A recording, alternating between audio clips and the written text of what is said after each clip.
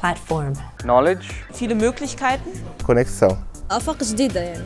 Psicologia. Le travail. Connect. Conocimiento. Network. Eine tolle Hilfe. Technologie. Queer. People. Conexión. Communication. Descentralização. Information. Global Information. Google. Facebook, WhatsApp. Korruption. Memes. Darknet. حلم. Virus. Internet za mene je revolucija. C'est la connectivité totale pour moi. Ci passo veramente tanto tempo. Smoelafhängig. Eu estou praticamente conectado o tempo inteiro. Tal vez la mitad de las horas que estoy despierto. Dal mattino finché non vado a letto. Cea mai mare dezoportunitate este că nu am timp pentru nimic.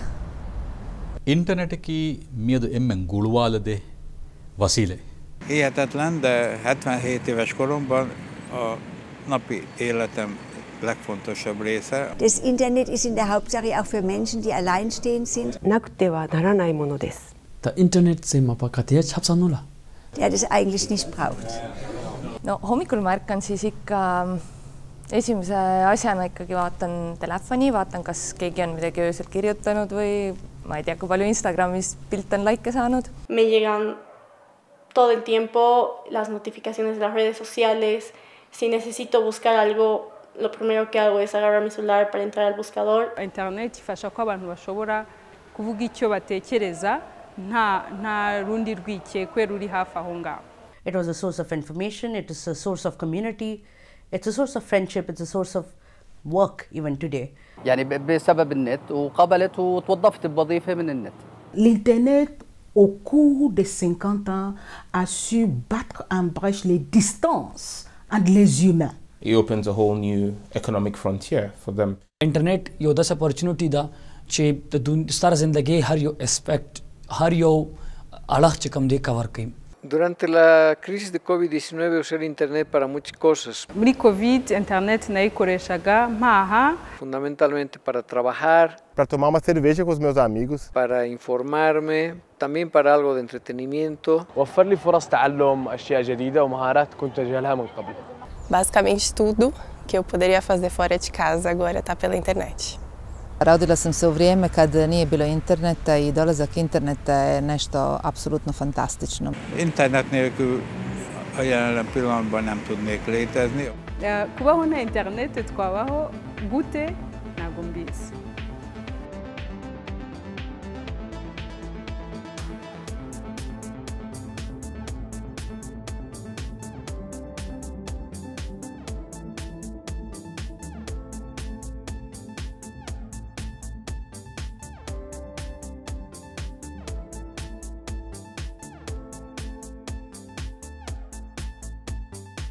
To get there, we needed the bare minimum, building a computer. Among the first computers are the ABC, the Zuse 3, and the Harvard Mark I. And as you can see, they probably wouldn't have fitted in your office. After World War II, to prevent new enemy airstrikes, the US Army pours a colossal budget into the development of a radar system network across the whole US territory. This so-called SAGE network is made of 22 dispersed control centers, each center containing a computer. These computers are all connected through dedicated telephone lines. SAGE is only semi-automatic because the data transmission relies on human operators.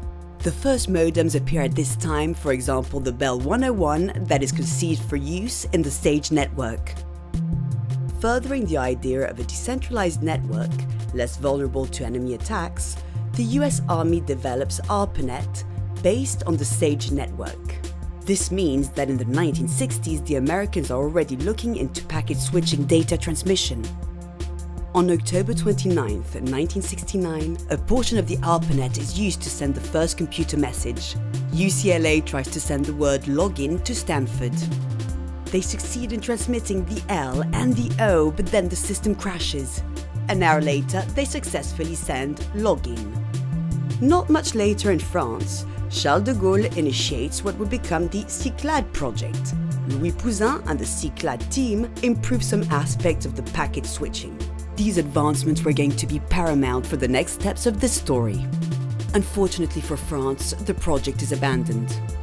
The progress made by Louis Pouzin inspires 2 American researchers towards finding the holy grail of data transmission, the TCP/IP protocol, created in 1974 by Bob Kahn and Vint Cerf. Hello, my name is Vint Cerf. I'm one of Google's vice presidents, and I'm also one of the inventors of the internet. Some people wonder, how did this happen? Did we just wake up one morning and say, let's build an internet? We made a very successful network that was called the ARPANET. We designed and built all of those networks, and then we said, how are we going to connect them together and make it look like it's all one net? That was the internet problem, and my partner, Bob Kahn, and I designed the solution to that problem. And by 1983, 8 years later, it was possible for us to turn the internet on in an operational way. From then on, everything goes really fast. Several applications capable of browsing internet's content come to life, among them Gopher. And of course, the World Wide Web, conceived at CERN by Sir Tim Berners-Lee and Robert Caillot, who developed the HTTP protocol. Not long after, Mosaic is the first www browser to display pictures from the internet. And we're not gonna lie, a good part of them are pornographic. But it's a fact that it helps the development of the internet. The internet just took off at that point. Lots and lots of users pouring an enormous amount of content into the network using the World Wide Web and the hypertext markup protocols. And as a result of that, there was so much information nobody could find anything, and that meant that we needed to build search engines. During the 90s, quite a few search engines flourish.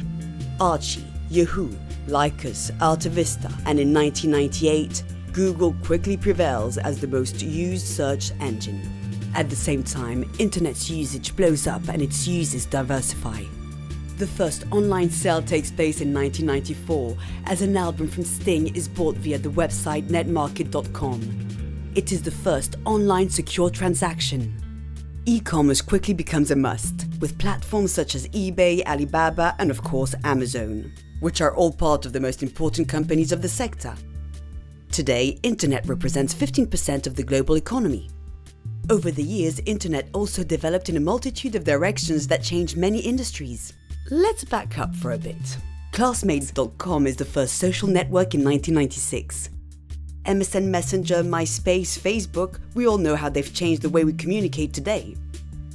In 1999, Napster is a pioneer in digital media consumption and in peer-to-peer sharing. On the one hand, it changes the landscape of the music and video industry, leading to the settlement of legal paying streaming services. On the other hand, it ignites under-the-radar file sharing between users, which leads to the upbringing of BitTorrent. The idea of anonymizing online communication to avoid being spied on leads to anonymous browsers like Tor, the Onion Router, but also to encrypted exchanges of information using the blockchain technology, which is the secure system behind Bitcoin and other cryptocurrencies. Of course, in order to get there, the tools needed to access the internet had to get smaller and smaller until they got into our pockets. And the data transmission had to evolve, whether in accessibility or in speed.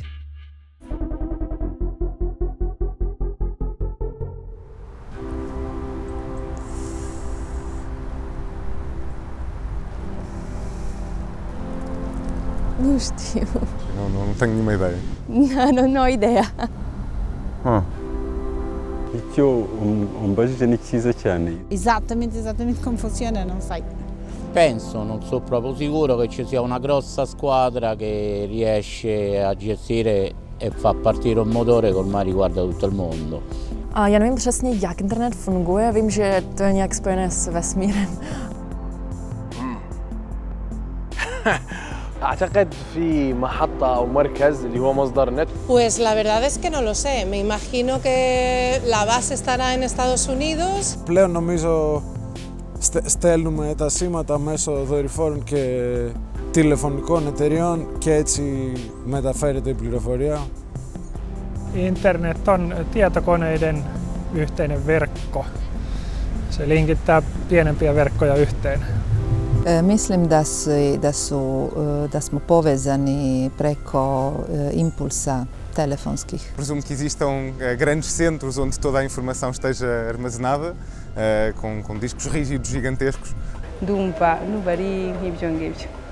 Z tego co wiem, są to serwery połączone ze sobą, gdzie znajdują się informacje i są to serwery HTTP, dlatego mamy HTTP przed naszym www.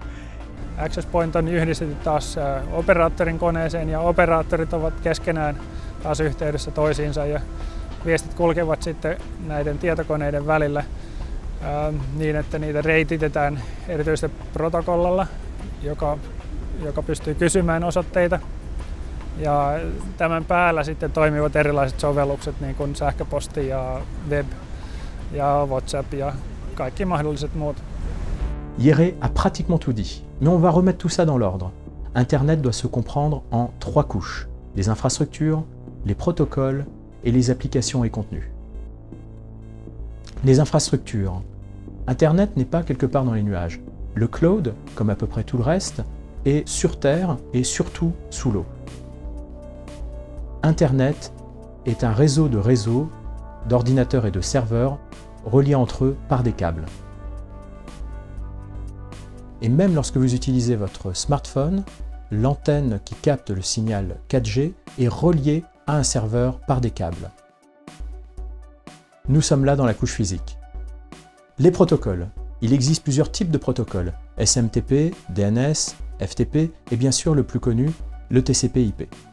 Le rôle des protocoles est de permettre aux ordinateurs et aux serveurs de communiquer entre eux en parlant la même langue. C'est la deuxième couche, sans laquelle il serait impossible de transporter et d'échanger des données. C'est un peu comme si dans un tuyau, il se baladait des 0 et des 1 sans qu'on sache vraiment de quoi il s'agit. Nous sommes là dans la couche du transport. Les applications et contenus. Les applications rendent possible l'accès aux contenus mis à disposition sur Internet, comme par exemple le World Wide Web, la messagerie, les vidéos que l'on peut voir en direct sur Internet. En résumé, 3 couches, les infrastructures, les protocoles, les applications et contenus. Physique, transport, applications et contenus. Ja. On va prendre un exemple concret. Vous êtes sur Google, vous tapez votre requête, vous l'envoyez, et là, qu'est-ce qui se passe? Le navigateur va formater la requête pour la rendre compatible avec le protocole. Cette requête est alors transmise à un serveur de Google grâce au protocole, dans ce cas-ci HTTP et TCP/IP. Ce serveur cherche la réponse dans sa base de données, la renvoie grâce au même protocole sur votre ordinateur, et à ce moment-là, votre navigateur affiche la réponse de la requête sous la forme d'une page web, en quelques millisecondes. Et tout ça, c'est pas de la magie.